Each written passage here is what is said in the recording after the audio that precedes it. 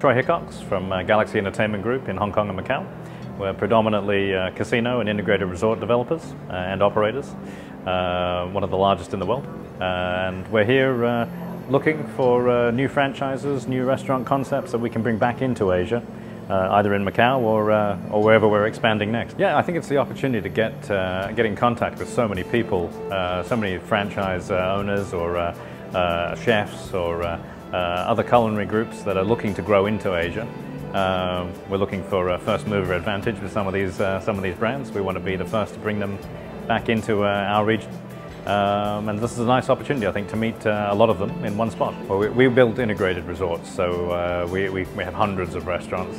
So we're looking for everything from fine dining down to fast casual and everything in between.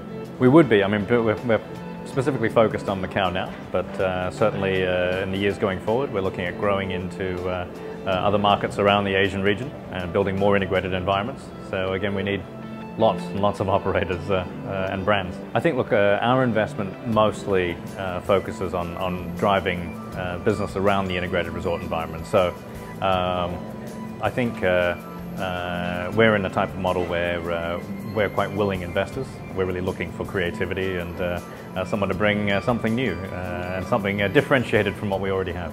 Unfortunately, that was filmed in a car park somewhere in LA, but look, maybe with the amount of development we have going in Macau, that environment may soon exist. I'm sure someone took that idea and...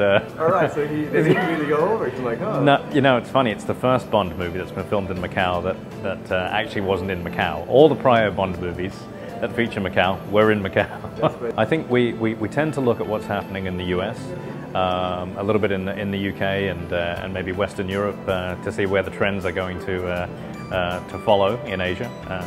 And I think in the past we've usually been somewhere between 5 to 10 years behind, and now that gap is narrowing.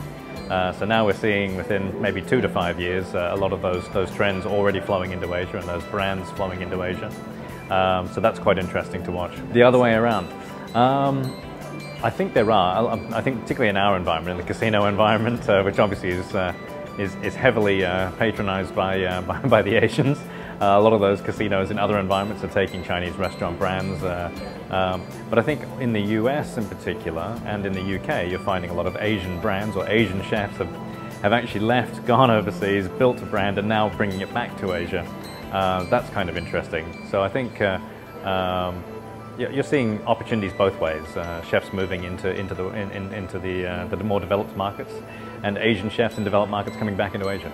I think not for us specifically in the Middle East, because we tend to need a casino component. But what is interesting is to see again what that gap in trends is between the US and the UK to the Middle East, because it's not too dissimilar from the gap between the US, the UK, and Asia.